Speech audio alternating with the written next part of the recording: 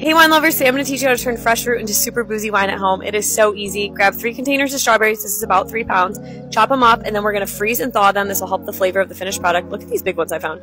Here's my strawberries. I'm going to add them to my pot with some boiling water, sugar, and some fresh basil for some little extra flavor. This is from my mom's garden. Shout out to my mom. We're going to let it simmer for about 15 minutes and then cool till it's slightly above room temperature. Add it to our jug and then add our magical booze-making Brewsy bag. Pop the airlock on, and then we're going to let it sit for 5 days. After 5 days, we move it to the fridge for 2. This is where it'll cold crash, and then we are ready to drink. This is the best summer drink ever. Cheers!